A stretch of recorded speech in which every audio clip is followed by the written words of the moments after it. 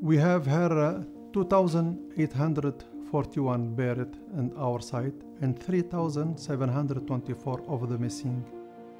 The time is nothing in the life. The time it's go fast, but many things stay longer. For example, their life is too short, but their story it's big, very big. It stay between 1942 until today. Their story is still on live.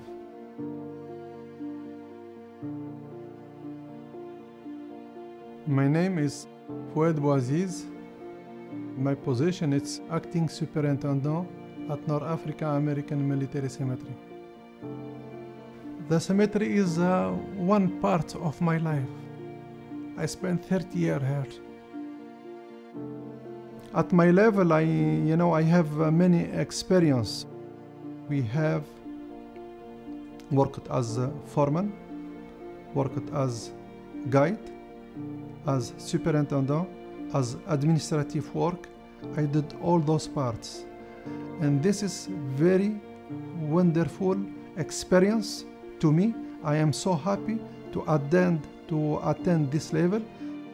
This is one of the best honorable company. I see it in my life.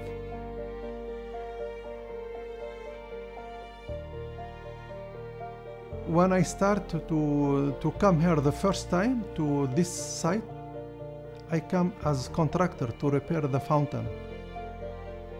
When I come here, I stay 20 minutes looking the grave, looking the grass, and think about them, and ask a question, why we have this site, where they come from.